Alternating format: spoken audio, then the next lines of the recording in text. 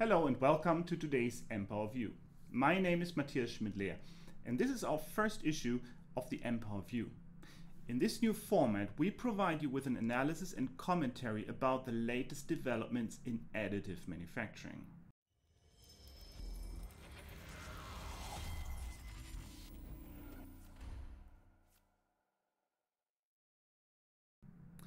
Today's issue is all about desktop metal and the latest developments in binder jetting. Desktop metal was founded 2015 when the hype of 3D printing was slowly decreasing and the major metal AM technology, laser powder bed fusion, was beginning its transition towards industrialization and production. Now, a few weeks ago, Desktop Metal announced to go public, which could elevate the total investments into the company to over $1 billion. The major claim of Desktop Metal was, and still is, to revolutionize metal 3D printing by dramatically increasing throughput, thus reducing cost. Cost is the major obstacle today towards widespread adoption and industrialization of metal additive manufacturing. And it is something that many other technology providers struggle with. A side claim of Desktop Metal is also to lower the entry barrier by their studio system. However, today we just want to focus on binder jetting. The binder jetting technology that Desktop Metal introduced was nothing new. However, the approach was much more radical and consequent compared to other market players. Especially the move towards one-pass jetting enabled a massive reduction of production time and process time to produce green parts.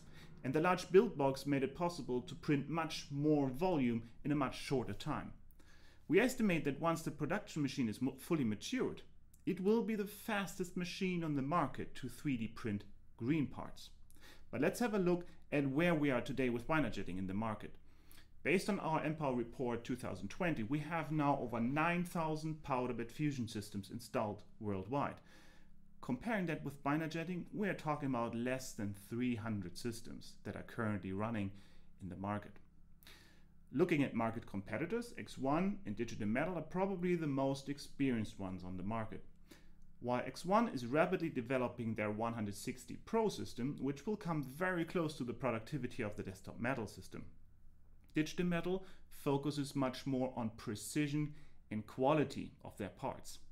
Both have in common, however, to offer an installed base of working printers and an increasing number of alloys for the user to choose from.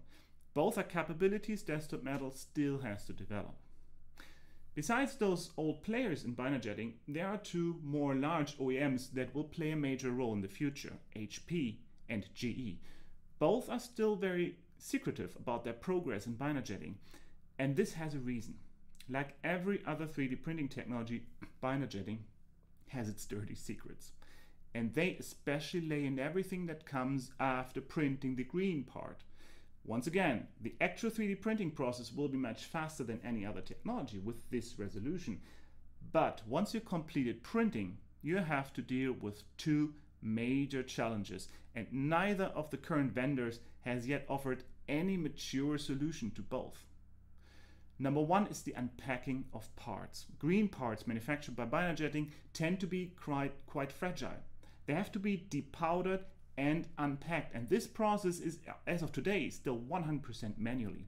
Now imagine you produced hundreds or even thousands of green parts in a highly productive and fully automatic machine, and your next step is to spend hours of manual labor work to depowder and unpack those parts. This scenario surely does not yet live up to the expectations of high volume manufacturing. The second challenge is sintering. For decades, metal injection molding companies are producing large production volumes of sintering parts. Those parts and the tool making take several weeks of lead time. This lead time, however, is not so much caused by tooling, but rather by the iterations you need to get parts out of the sintering oven that match your accuracy requirements. This problem is not yet solved by binder jetting, and there's still very little knowledge in the market about what actually happens during sintering and how deformation at sintering can be controlled. And one major advantage of additive manufacturing is the short lead time. But currently, this advantage does not yet count for binder jetting. The big question is, will Desktop Metal develop solutions to solve those two challenges? If they do, they will push additive manufacturing to new horizons, enabling many new applications and increasing the adoption of mass industries such as automotive or consumer. They will open a market of $2.5 billion, which is currently covered by metal injection molding. But if they don't offer solutions for the major challenges, they will remain a highly funded company serving only niche industries. We expect that the next 5 years will show if they can make it, and we are sure that the addition of funding created by going public will help the company on this path. Now, thanks for listening. I hope you enjoyed this first session and hope to see you next time.